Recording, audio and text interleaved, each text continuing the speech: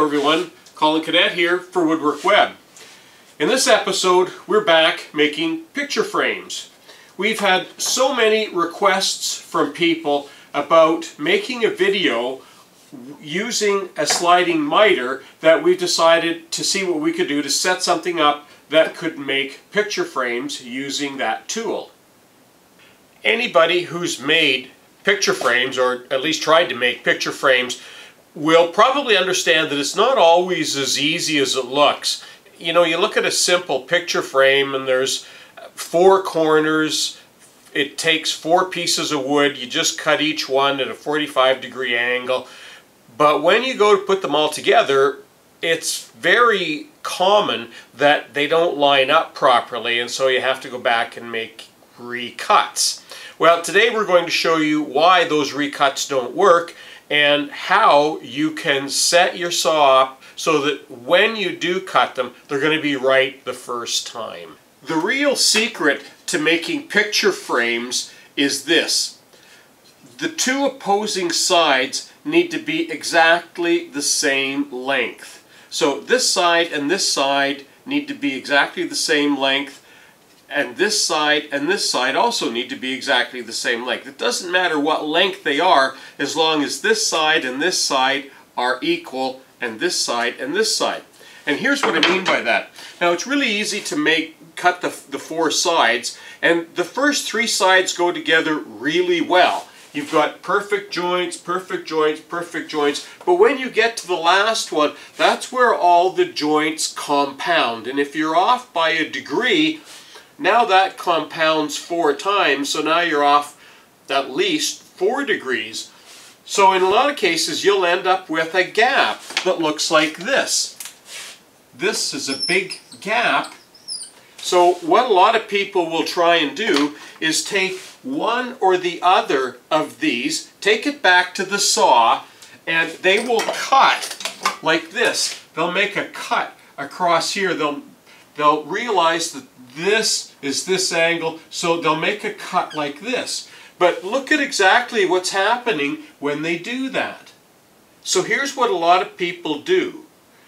They cut through to correct the angle so that it will fit, or they think it will fit with the existing, the other side of this frame. But in fact, when they make that cut, you can actually see they've actually cut the frame and made the frame slightly shorter. So this frame can never go together properly because it's not cut right. It's cut, this arm is cut too short.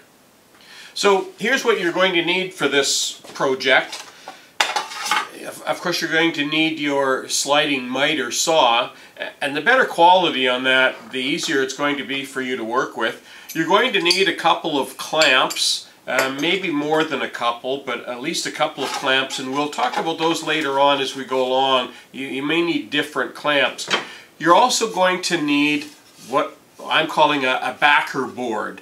Now, this is very important because this is going to be the new fence that you're going to be clamping to your sliding miter saw. And this board needs to be absolutely flat and true and straight. And it will, the width of it is going to depend on your saw, and we'll talk about that too once we get this installed. But it's important, it doesn't matter if this is plywood or an MDF or a man-made material or a natural wood, as long as it is straight and flat, and probably you'll want about 3/4 of an inch thick. The length of it again is not that critical because that's going to depend on how long your frames, or the longest frame is that you're going to make. This one here is about 3.5 feet.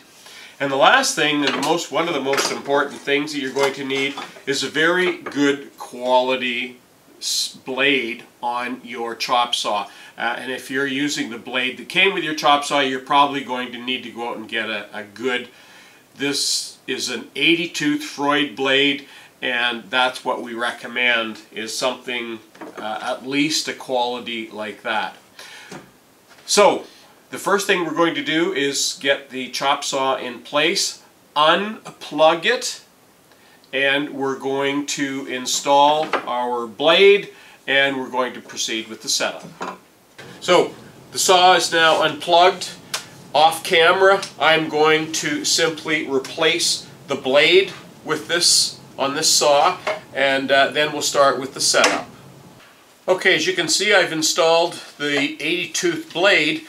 What I'm going to do now is I am going to plug the saw in, and I'm going to cut my backer board, and I'm going to cut a 4-inch piece off of this, and after I get finished cutting this, I'll show you what it's going to be used for.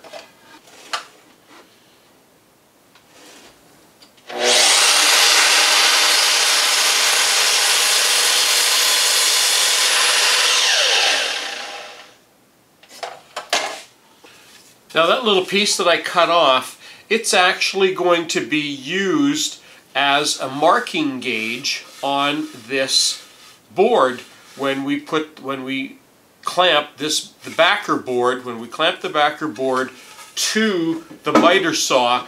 This board will be moved back and forth on that backer board to make sure that we have the right length on both sides of our frame sides. So this little backer board is going to be sliding back and forth, or this little marker board is going to be sliding back and forth on this backer board. But in order to keep it, we want to keep it vertical. So what I've got is, I've just got a piece of scrap wood here, and I'm just going to tack it onto the top of this so that it will keep this from twisting like that. And to speed things up, I'm just going to use, for right now, normally I would glue this and maybe screw it, but for right now I'm just going to tack this with a stapler so that you can all see how this is going to work. Now that will sit on there like that, and this will have the ability to move back and forth. Now the next thing we're going to do is unplug the saw. We're going to set up the backer board against the fence. We're going to clamp it, and then we're going to set the angle of the saw. Okay, with our saw unplugged, now we're going to clamp the backer board to the saw. And this is where we talked about the height. I have quite a bit of height here in my saw, but frames are not going to be all that thick, so you have to come to a happy medium with your clamps, because your clamps are going to need to fit over top and close enough to be able to clamp down that backer board to your existing fence. Now the next thing we're going to do is move the saw into the 45-degree angle.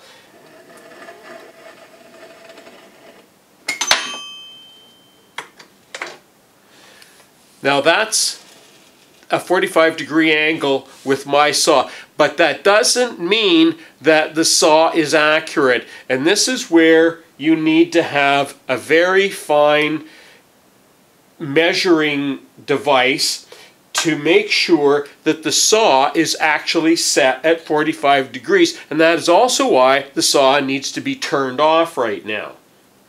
Now what I like to use to double check to make sure the saw is at 45 degrees or to set it at 45 degrees is not one of these carpenter's squares. I've found some of them are accurate and some of them aren't. Instead, what you'll probably want to do is to go to an office supply store and purchase one of these. These are Draftsman. These are accurate 45 degree. This one's clear, so it's a little hard to see. These are accurate 45 degree squares or triangles, and they are what you need to be able to check your saw to make sure that it's at 45 degrees. Okay, still with the saw unplugged, what I'm doing now is pushing the blade down in place, and I'm checking it with the square. And again, it might be hard for you to see because it's clear, and in my case, it looks like it's just about perfect.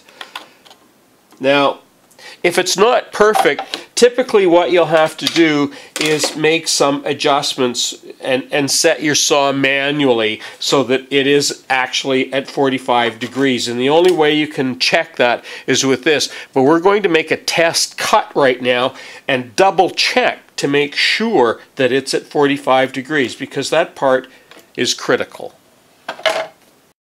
Okay, now before I make this test cut, your angle, because it's square, and you've probably already clamped the backer board in, I'm actually going to move mine. I'm just going to slide mine back a little bit, and I'm going to cut, because it hasn't made an initial cut here. I'm going to make that initial cut first of all. So I'm just going to plug the saw in now, and we'll make that initial cut. Then we'll cut our test board.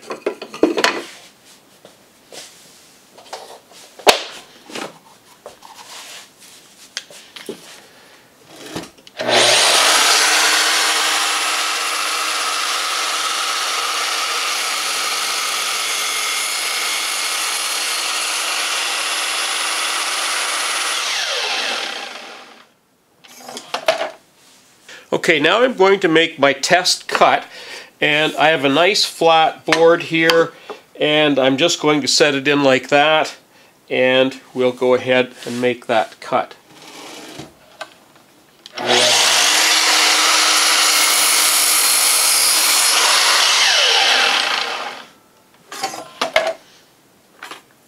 Okay, now we want to check that. Now you can use whatever you want to check that angle to make sure that's right on. You can use your original Draftsman triangle, and you might need to put a board on either side of that, on either side of that board, and see how that slides into it. I'm going to use my digital protractor. I absolutely love this tool. It is so accurate and so versatile, and I'm just going to check that and see what it says.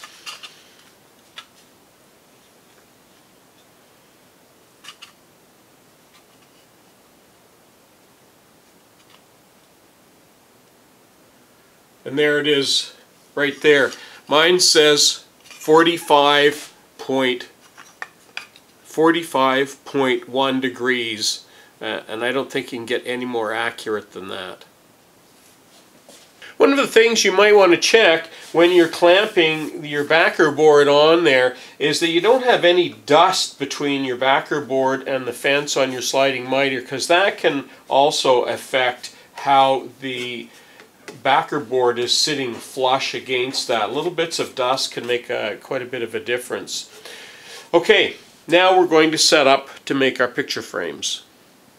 Now the first thing you need to do when making picture frames with a sliding miter is you need to take your frame material, and here's my 4 blank boards, and you need to make an initial 45-degree cut on every one of these. So that's what I'm going to do now, is make that initial cut.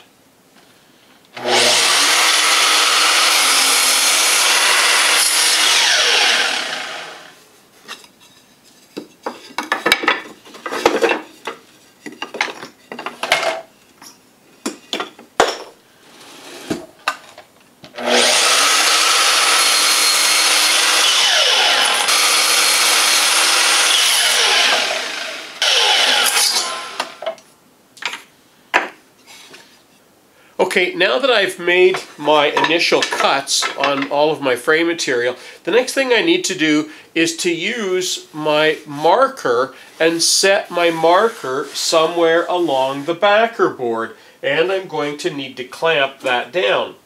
But the question about where to set it, that's going to depend on how long the frames are that you're making, or what dimensions are. And what I do, I actually make, because a lot of my frames are repetitious, I actually make a marker stick. And that marker stick fits right to that angle, and I take this and butt it up to that board, and then I just clamp that down, and now that means that those two frames are going to be, or that side of those two frames are going to be exactly the same length. Just clamp that down. And that's perfect. Now I'm going to cut my first two sides.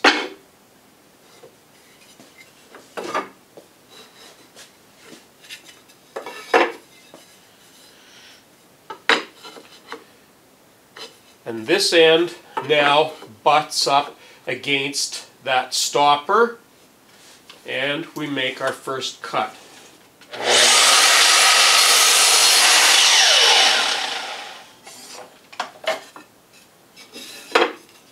Second side butts up against the stopper, nice and tight.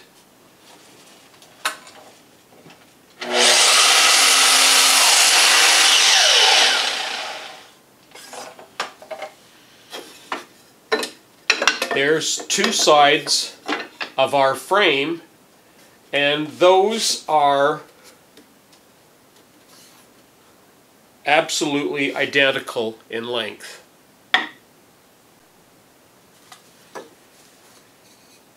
Now that we've made the two long sides, we need to reset up and make the short sides of the frame. So we need to loosen that clamp, slide this along, and there's my marker board, and it sits right in there like that, and that marker board needs to slide along right to there, and clamp that,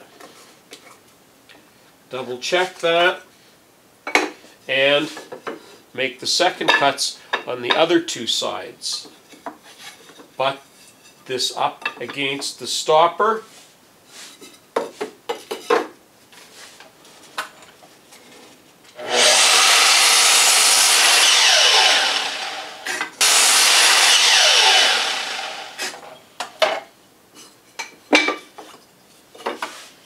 there's the two short sides,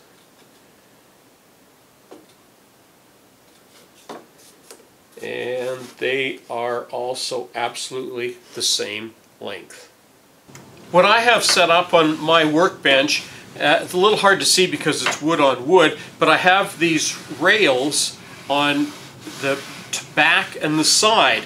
And I put this square in here so that you can see it a bit better. And these rails are set absolutely at 90 degrees. And I use them for putting together different 90-degree boxes and angles. And in this case, we're going to use it for putting our frame together, because we're actually going to pin this frame together that we just made. And there's our pieces. There's the two short pieces. And there's the two long pieces, and we can just simply put those in place.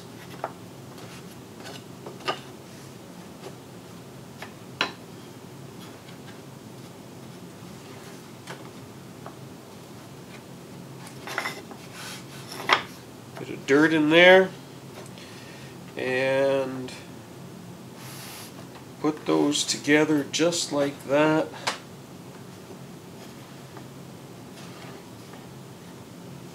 There we go. Those are very good joints. Those are excellent joints, and I'm just going to get the pinner now, and we'll pin those together.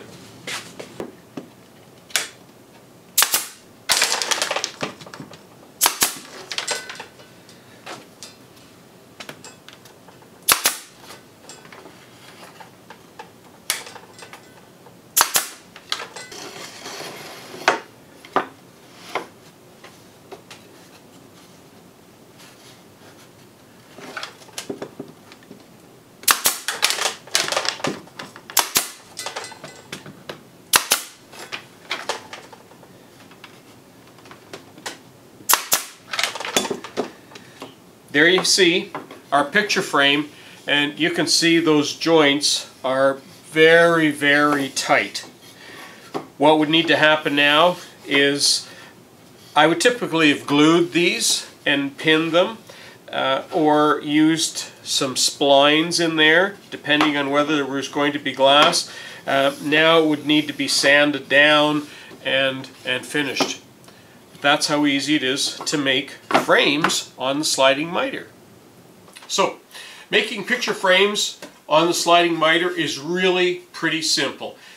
You need to make sure your equipment is set up properly and that you understand that the parallel sides of a picture frame need to be of equal length, and you too can make perfect professional corners. It's that simple.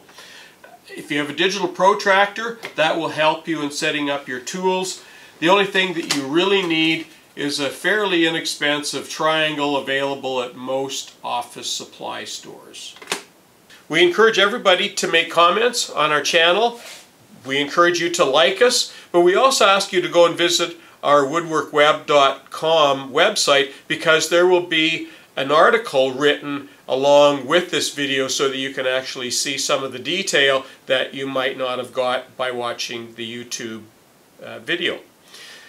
We ask you to subscribe to our channel so that you too can watch all sorts of videos that we have coming up in the future and ones that we've already posted. I'm Colin Canet for Woodwork Web. Thanks for watching.